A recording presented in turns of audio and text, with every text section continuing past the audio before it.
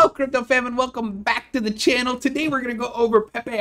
We made a lot of videos on it before. We dollar cost averaged into it the past couple of months just because we noticed it kept going down, and I am so glad of the results. Let's break it down. Let's do a market watch on this bad boy. Here is the chart. Look, we do know that for the past month it is roughly down about 9%, right? We can see that when we grab the bigger chart of it, but that's the benefit to dollar cost averaging, right? In the month, we are down roughly 9% for the month. We are up 5% today though, and what we saw literally the past, 3-4 days, we've been up about 70-75%.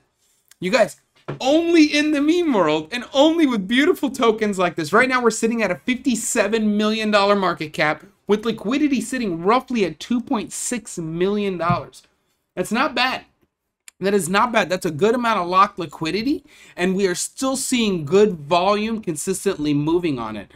Its low trading volume was about 5 million, and I do believe with the way it's currently set up, we are poised to have a Binance listing. And what I did in this strategy is, since I was dollar cost averaging in, I pulled out half of my profit now, which now allows me to ride the rest. Right? If we get a Binance listing, the rest is free money. It's literally free money. If we don't get a Binance listing, it doesn't matter. I've pulled out my profit, and now I can just sustain till the next one in this specific meme coin. That's how you have to think about it when you're trading meme tokens. I think of each meme token as like a separate business, separate entity I'm focused on, and I'm trying to get the fund to grow it. And if this one grows, then we pull out a profit from it, and then the rest, as Robert Kiyosaki would call it, free money. And any of you guys can do that too. Here's a couple of things that we do know.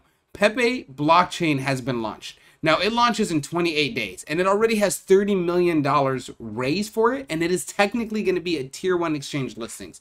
This would maybe give this a major freaking boost. A couple of things we also know. There's a community and holder metrics. So there's green Pepe holders and they're gradually shifting to the red one. So Pepe has the potential to grab, like, because we just saw Pepe run up to $1.5 billion. These are the tokens that keep following. That's why we're up 75% in a couple of days. I think if the bull market continues like this, which it seems very imminent, we're probably looking at another 200 to 300% gain on this, which is an easy 2-3x for you. Just again, do not use your whole portfolio. You need to be smart. Follow the 10 commandments of Crypto Moses and protect your damn money. Okay? And what else do we also know? We also know that they're supposed to be having a game upcoming. I don't know when I was researching it, but they're supposed to be having a game that's upcoming. Sometimes games do well enough where they reshape the trajectory of the tokens.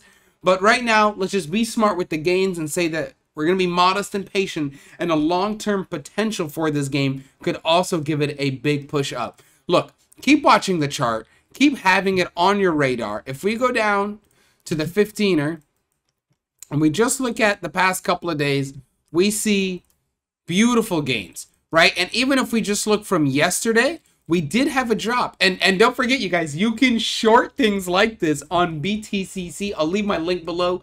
On our trading account for the month, we're up $5,000 on the BTCC account, and we've only used $1,000 per margin on trade. So I love it. And we've had some great shorts on meme coins. I like to buy them on the decentralized exchanges, hoping for the gains, and then I'll short them sometimes on the centralized exchanges that let me do that on leverage. So my buying is a lot more, but it's less likely to lose as much, and then my leverage is way less likely to lose as much because the risk I'm taking is just a small negative movement, which is bound to happen. And if it does, no big deal. I am still protected on the other end. It's kind of like hedging the bet, and I know many of you guys can do that too. Look, just stay subscribed. We'll bring more news like this. We'll find way more tokens. And as this bull run happens, I don't want you guys to miss out.